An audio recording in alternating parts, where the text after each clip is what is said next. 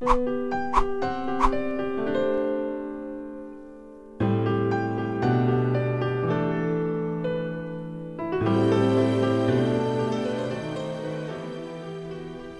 we pray together, God sometimes acts in noticeable ways.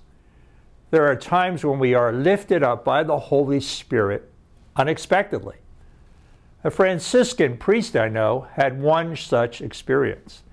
He shares that as a young priest, he decided to attend an ecumenical service.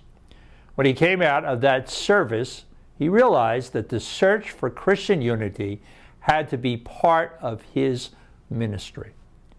For many decades, and even now, he teaches courses and gives lectures on ecumenism. In his long career as a seminary leader, he provided both regional and national leadership to programs of collaboration between Protestant and Catholic seminaries.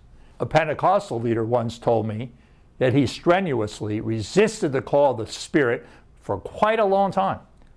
I can identify with this.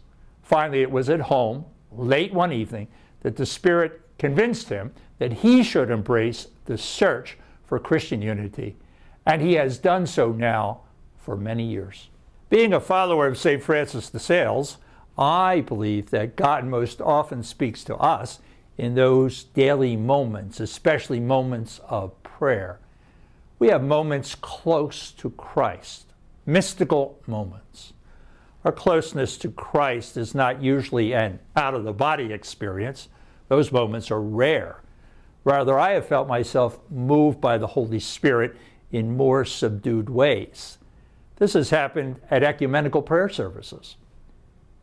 The Spirit continues to open doors I had not expected, including bringing me to work for the Catholic Bishops' Conference and to initiate this series of ecumenical videos.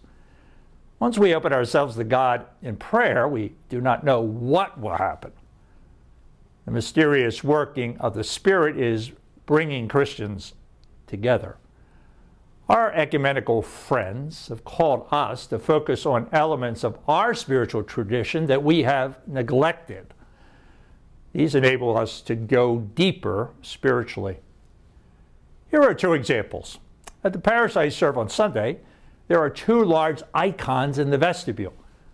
Icons were not characteristic of Catholic churches when I was growing up.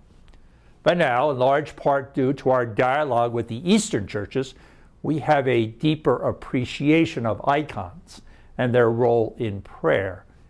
In the West, are recovering something of great importance. Likewise, we have recovered the practice of a prayerful reading of the Scripture. This practice of Lectio Divina was prominent in medieval Catholicism.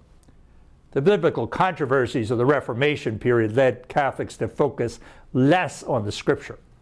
Now many Catholics and Protestants have recovered this very fruitful way of praying.